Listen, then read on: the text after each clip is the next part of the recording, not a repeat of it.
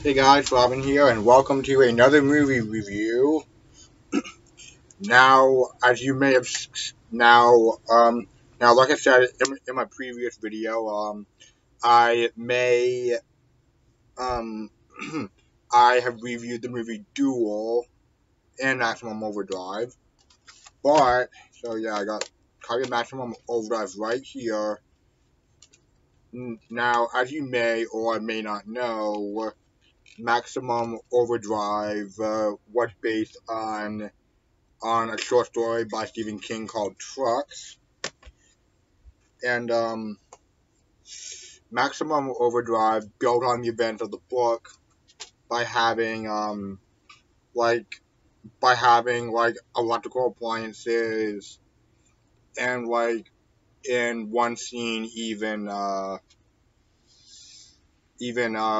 lawn sprinklers were under control.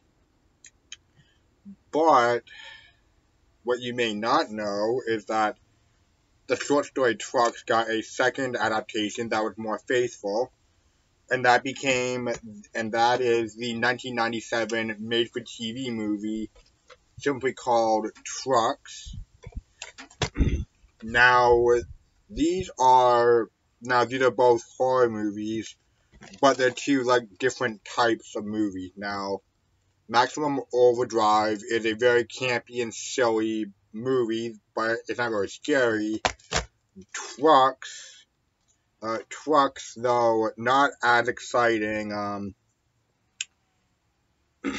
It is. there are a, there are like there are a couple scenes that are incredibly silly, but for the most part, this movie is a lot scarier than Maximum Overdrive is. Now,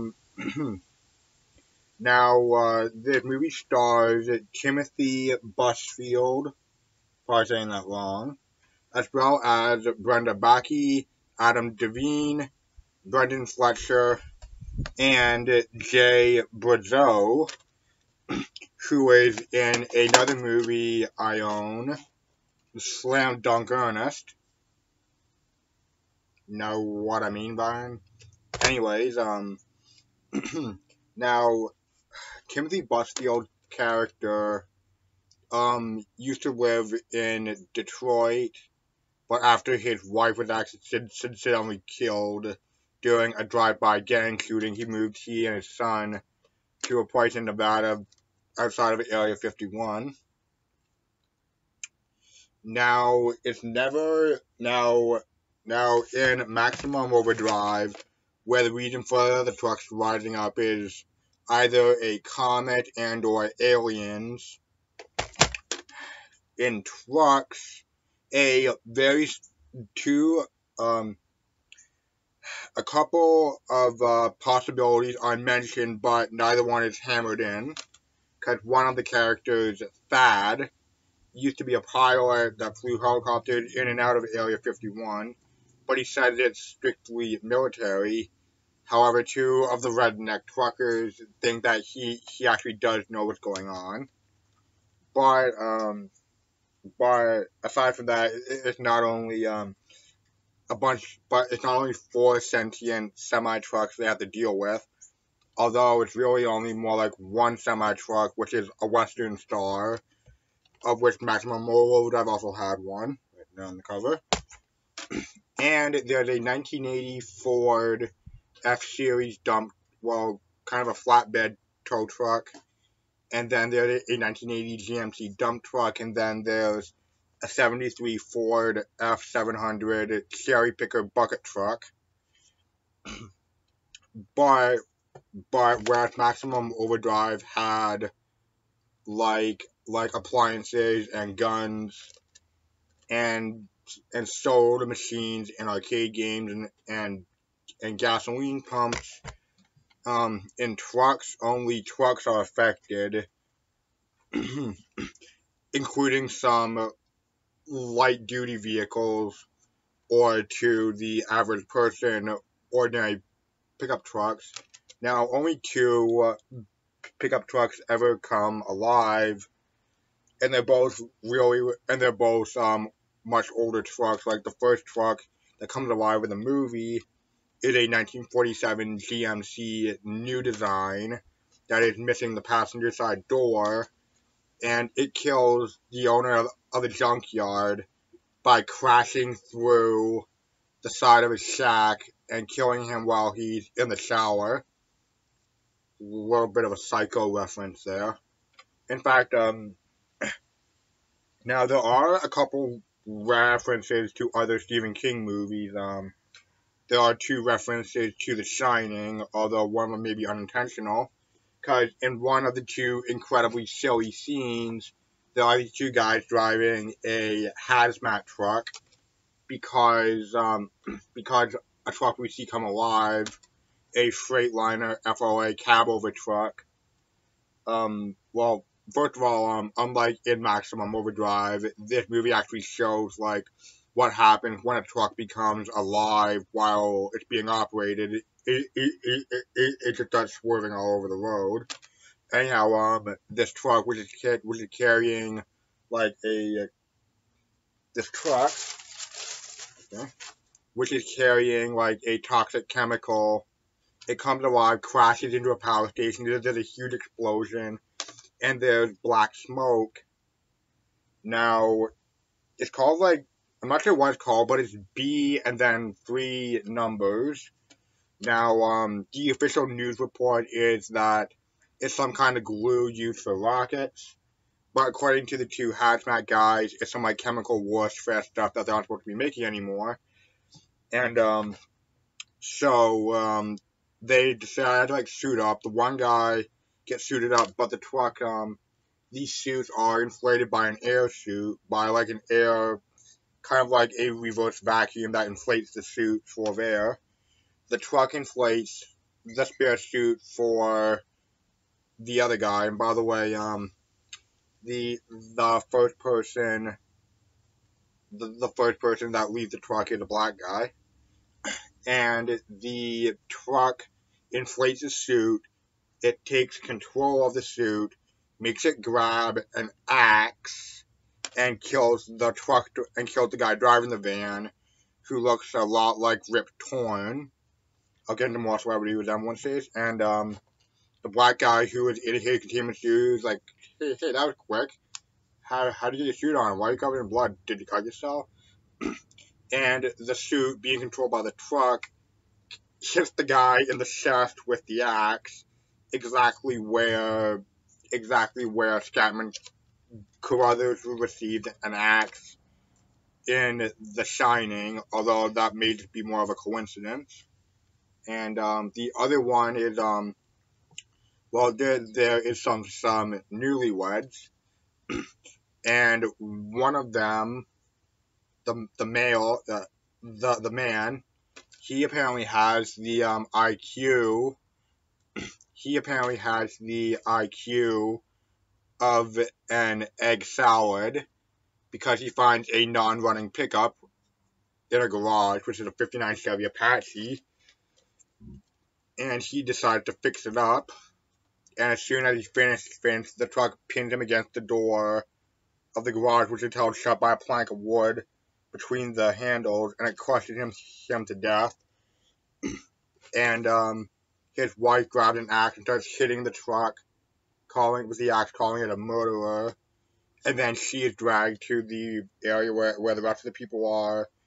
And then she's just given a sedative, and she's never really seen again until people notice she's missing, and she's kind of walking on the trail on a hill above, and she gets killed by the 73 Ford bucket truck. And now, celebrity resemblances. Timothy Busfield's character's son, Logan, looks a lot like Anthony Michael Hall, and the character of Thad, which, by the way, the guy playing him does not know how to act, like, at all. It's just the most deadpan delivery, and he looks like John Cena. And, yeah. Now, unfortunately, the 59 Chevy and the GMC pickup don't survive the film, because the 47 GMC is accidentally hit by the Western Star truck, and after the 59 Chevy kills the guy. It gets rammed by the bucket truck, which is trying to kill the wife and Tim's character and Timothy's character, and it just basically smashes into the truck, splits it into three pieces. But like in Maximum Overdrive, passenger cars, such as the Honeymooners 1980 Buick, Timothy's 79 Chevy Malibu wagon, which by the way, Maximum Overdrive also featured a Chevy Malibu, as well as his co-worker's minivan never comes alive either. And now, I did say the movie was scarier than Maximum Overdrive is, and that's like at one point, after the husband of the newlywed couple was killed, Thad's daughter, who was trapped in another building with Logan and the two honeymooners, she makes a run for the drainage pipe, and Logan goes after her, and the dump truck blocks off the end where they went in by dumping its load, and the bucket truck traps them by backing up so that its exhaust pipe is like it's just belching fumes into the pipe to suffocate them, which actually is pretty scary. Also, the cherry picker truck seems to be the one that gets the most kills, and yeah. So yeah. Oh, the other ridiculous scene. I am not even freaking kidding you.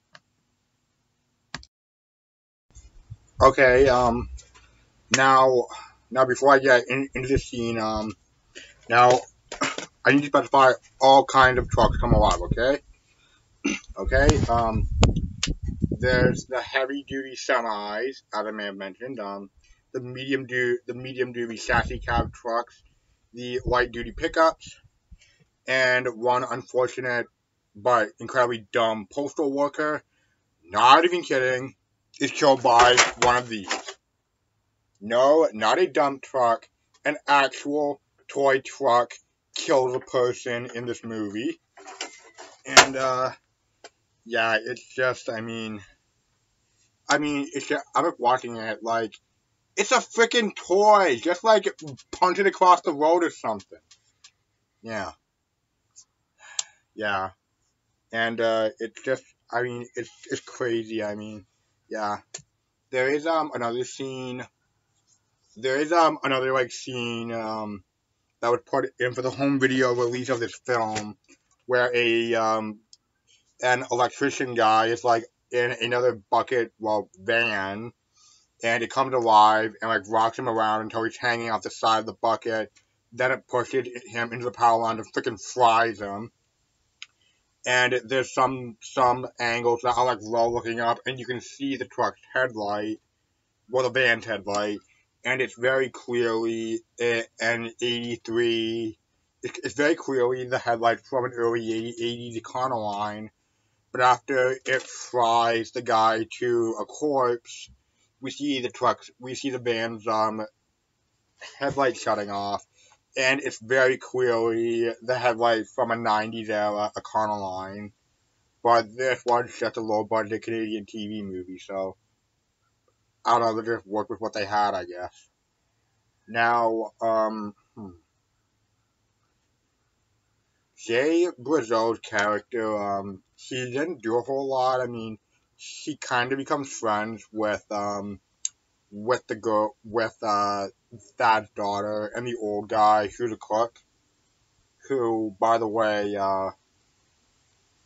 actually no, Jay Brazeau, now, he befriends, the girl and the cook, and he even, like, gives out plenty of theories, because he's an old hippie, but unfortunately, he doesn't make it through. It kind of sucks, because I kind of like this character, but, considering I'm kind of a hippie myself. But anyway, Now, now, now, I guess the big question is, which one is the better movie? Well, honestly, that kind of depends on what you're looking after, what you're looking for. Because if you want a silly, campy, just flat out ridiculous movie to just choke up and laugh your ass off at, uh, Maximum Overdrive, obviously.